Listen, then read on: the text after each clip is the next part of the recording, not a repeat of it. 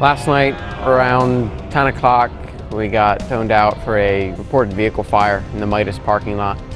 I had gotten home, I don't know, maybe 20 minutes beforehand. I was just getting ready to head up to sleep.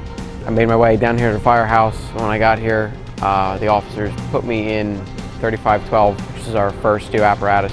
A couple blocks from Midas, you could start to see an orange glow reflecting off the buildings and other vehicles that were passing. And then once we got closer, you could see the tow truck was pretty much fully involved in the passenger compartment and also in the engine compartment. Back up here again, Lisa. Watch out on the other side over there. Pull that hose back out and go over to that passenger side. Well, I was coming down off the highway here off of 33, and I smelled a little bit of diesel fuel, didn't think anything of it. Came in here to drop the car, walked down the flames shooting out from underneath the truck. Called you guys up. They got out here pretty quick. What's left of it.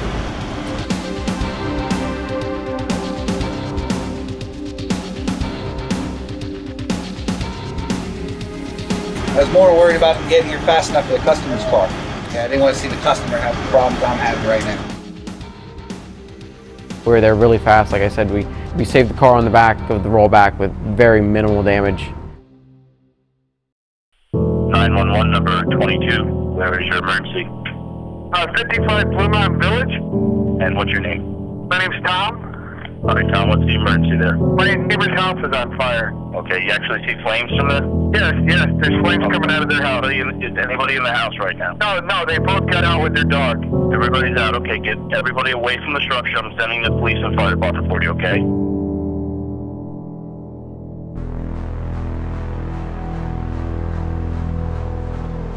When we first got on scene, we initially had problems with radio communications finding out who was going to be the first engine in, because when we were en route, they were calling for the first engine in to hit a water supply. So we didn't know if we were first engine in or not, because we couldn't get on the radio for communications because it just was chaos. Are we hooked in? All right, listen to your radio, I'm going up top. The B side of the building was actually pretty much burned open. So we were attacking through the front door of the A side of the building, and then we went to the B side of the building, and we were trying to suppress the fire from the exterior, basically. And then the back side of the building, we were coming into the back door, trying to push the fire back to the original, burn point. From the start of the fire, we were pushing fire from the center of the house back out to where it originally had started. When we went through the door, I mean, it was dark. It was smoky. We did a right-hand search, felt a door, knowing that we had to go to the left because that's where the fire was. And we gained access to the door, and it was dark. So we just started working our way towards the orange glow, and then once we started flowing water and got the smoke out of the room, more or less, started ventilation, that's when we realized that the kitchen was on fire all around us, which was pretty intense. We were trying to figure out where the fire was in the cock loft, and we were just ripping down walls left and right, and me and Patrick were going around to the front side of the house, and he just grabbed me by the shoulder and he said there was no floor there, which I couldn't tell because it was just all full of black smoke. I just put my foot out a little bit and there was nothing there.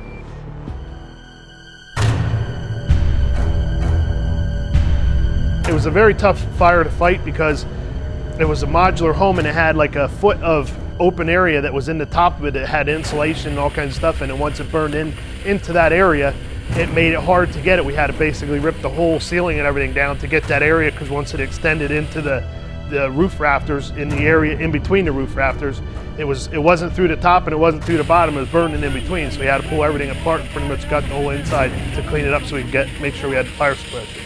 The hole on the end of the building was that Blue Ridge's assistant chief was looking to see if we could get into that open void that was in there through the end of the building. Because if we could open it up and get into that void, you could do your fire suppression through that hole that we were cutting to make sure that all the fire was out. But when we opened it up, it wound up that it wasn't into that crawl space, that open space area that we were looking for.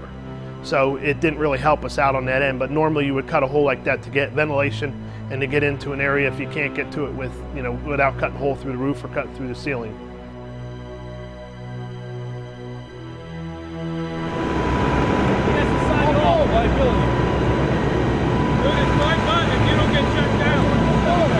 He didn't want to go come see me in rehab because he wanted to go back in, but he had already went through a cylinder and he needed to come in because he was over his 20 minutes. many firemen don't want to stop for rehab. They just want to go, go, go until it hits them hard, and then they're down. Sometimes you just got to stop them and say, listen, you're here. We need to take care of you first. Your health is more important. You're watching Fully Involved, the series.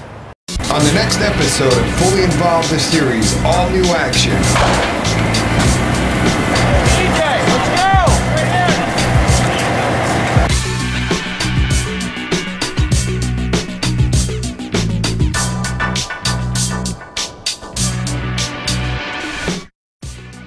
Let me just get a mic check here. Just talk to you. Meow. Yep. Me and my buddy, his name is Jim, we're on the hazmat team. Let's let it begin. No, just kidding. That's pretty weak. Well, what can you come up with? I'm not even gonna bother.